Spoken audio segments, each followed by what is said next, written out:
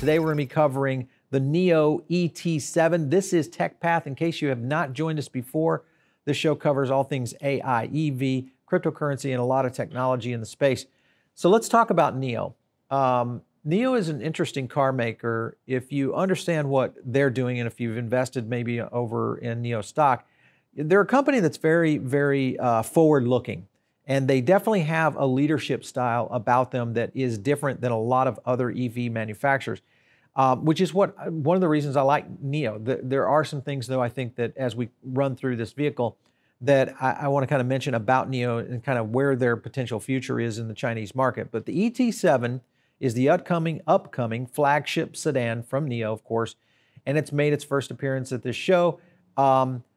I like the interior. The interior is a pretty amazing look. The design cues, the styling, the seating, the dash design itself, all of it has just a very futuristic look, which has been one of the things that NIO has been very strong on in terms of design styling cues and their strategy on bringing what is kind of a new era of EV design, especially when you look at, and I hate to say it, but Tesla is a little bit dated right now with where EV design is going, especially on the interior. And I feel like Tesla needs to really kind of get up their game. With what I'm seeing coming out of Shanghai, there is a lot of definite, very cool innovations that I think we as owners of vehicles are going to start to see across the EV marketplace worldwide.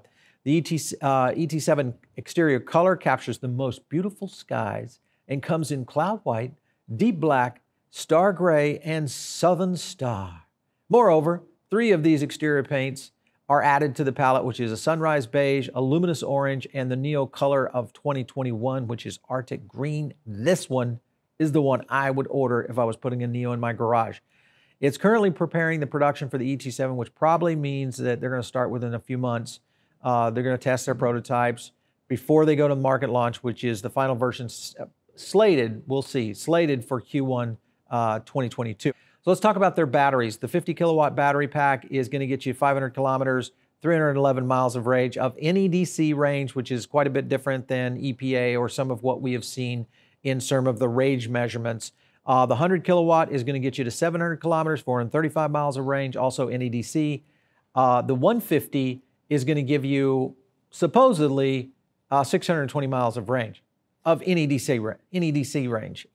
That's the point I would start to say, I think we're just measuring batteries here. This is something that I just don't know if a company like NIO is going to be able to drop this in and do it. Now, let's talk about performance. 0 to 100 kilometers, 62 miles per hour, 3.9 seconds.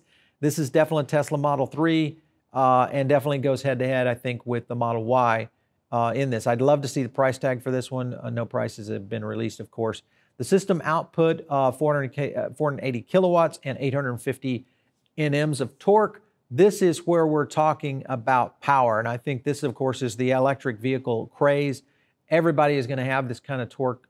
It's no longer going to be the Teslas out there at the stoplights that are out there hammering it down. I think we're going to start to see, well, as you guys know, we're going to start to see a ton of these vehicles as they start to move into the space, especially here in the US.